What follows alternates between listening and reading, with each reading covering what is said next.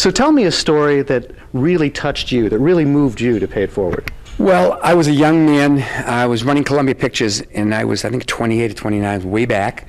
And I'd gone to Jack Warner's house for dinner. Jack Warner's the founder of Warner Brothers. You know, now we have title inflation. His Empress, his Emperor, Holy Pumbaa, you know, then it was just, you know, owner. And he was the owner of Warner Brothers. And I went to his house and had a dinner with, it was, Fred Astaire was there, and Cary Grant was there, and Gregory Peck was there, and Jimmy Stewart was there, and I was like a fly on the wall. I was waiting for the fraud police to come and haul me away. You know, it was like, they were all sharing stories. I was doing a movie with Jack. And at the end of the dinner, he said, well, tell me, how's your life, kiddo, around that studio as a kid? How was it? I said, Mr. Warner, I was going to call him Jack. I would be thrown out of the house. Mr. Warner, I said, I come out of that office every night. I'm freaked out of my mind, all the stuff that's bombarded me. These people, they come in one after the other, and I'm just bombarded by all my own executives. And he said, let me tell you a story. Just like that, he said. This is the guy that founded Warner Brothers. He said, every single person that comes, you're the head of that studio, every single person that comes in that room, they're coming in with a monkey.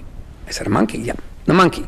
They come in the room, they have a whole thing, they'll talk to you, be friendly, and then finally they'll show the monkey, and that's the problem. They have a problem, and they're thinking, I'm going to leave the monkey with you. You don't realize they have a monkey, you don't realize they have a problem, and suddenly they leave, and of course at the end of the day, you got 10,000 monkeys jumping around and monkey crap all over the floor. Here's your job. When they come in, you keep your eye out for that monkey. You know it's there. You wait till they show it. If they don't show it, you keep looking, they'll get the monkey. Your job is grab that monkey by the hand, grab him by the other hand, put the hands together, and walk them out the door and tell them bring them back trained. That changed my life. It changed my life. I realized everybody walked in a room with a purpose. They didn't come there to do it. They came in with a problem. They wanted to leave it with me. It changed the way I dealt with people. It realized I wasn't mad at them, but I knew my job was to send them home with the problem and have them come back with a solution.